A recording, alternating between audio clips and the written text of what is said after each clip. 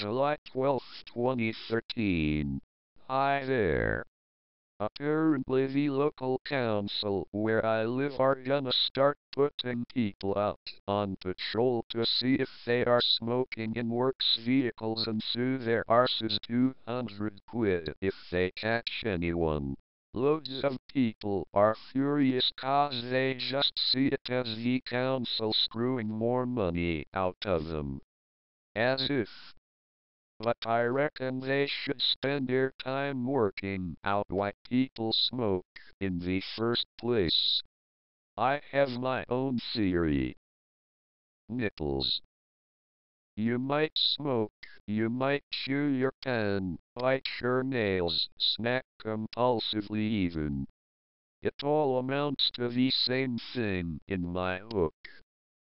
Nipple substitution. Let me explain. When in your life did you feel the most secure? When were you warm, protected, had a full belly, and were more carefree than a banker blowing his bonus on a fucking whorefest? When you were being breastfed. And before you say it, it's in your genetic memory, so even if you weren't given the breast yourself, your innate self still hears the echoes of your cavewoman ancestors. And now, before you other sick fuckers out there get the idea that it's about some kind of Oedipus complex, you wanna take a look at the state of my fucking mother.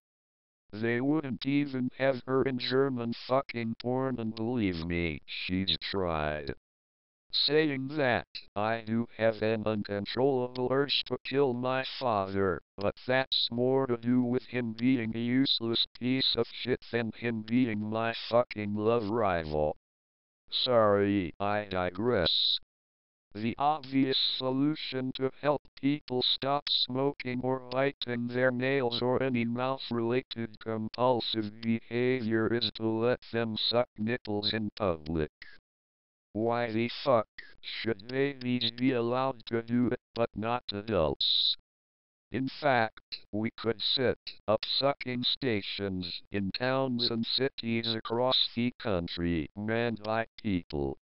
Men and women, of course, who don't mind having their nipples chewed on by complete strangers.